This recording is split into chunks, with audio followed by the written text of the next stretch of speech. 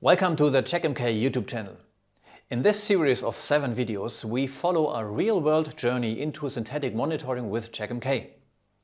You will learn how to execute real user actions on a web application using the open source testing tool Robotmk and connect those tests to Checkmk with Robotmk. From typing into forms to verifying content in the UI, we will turn a user journey into monitored services. And here is what we will build. The robot submits a message to a web form and receives the ID of the submitted data. It then checks whether this exact message can be found in the destination mailbox.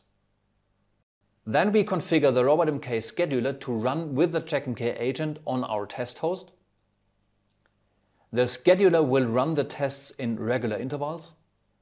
The Robotmk agent plugin collects the most recent results for the submission to Checkmk.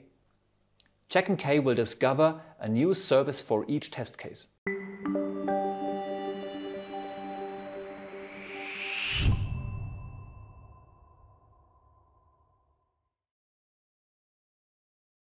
But let's start from the beginning.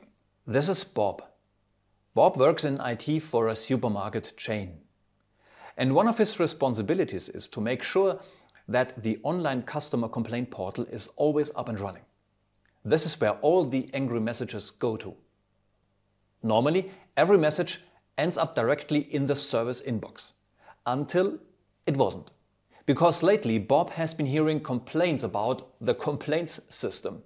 Customers say, "I sent a message, but nobody ever replied."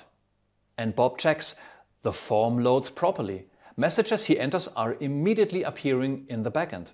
The Checkmk monitoring shows that the server is okay. Even the HTTP and web server checks are okay. But still something is wrong. Week after week, feedback about unanswered customer messages. Bob's team lead is getting angry. "This has the highest priority." Bob thinks about it. "I cannot keep testing the form manually. If only I could do it automatically."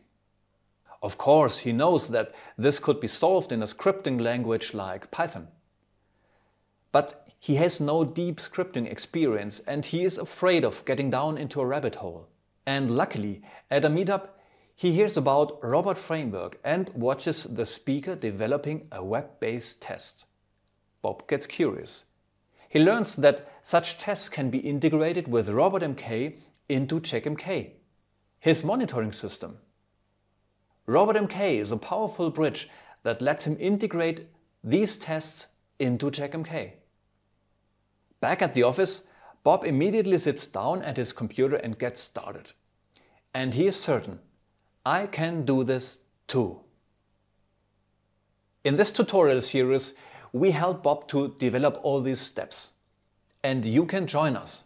To follow along, you will need a Checkmk instance with version 2.3 minimum, a Windows or Linux test host with Visual Studio Code installed, and a bit of curiosity for a really smart monitoring solution.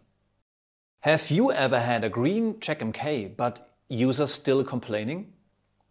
Share your story in the comments below. We would like to collect such Bob moments from real life. So get your system ready right away, and in the next video we will jump right in with setting up the robot framework on your test host.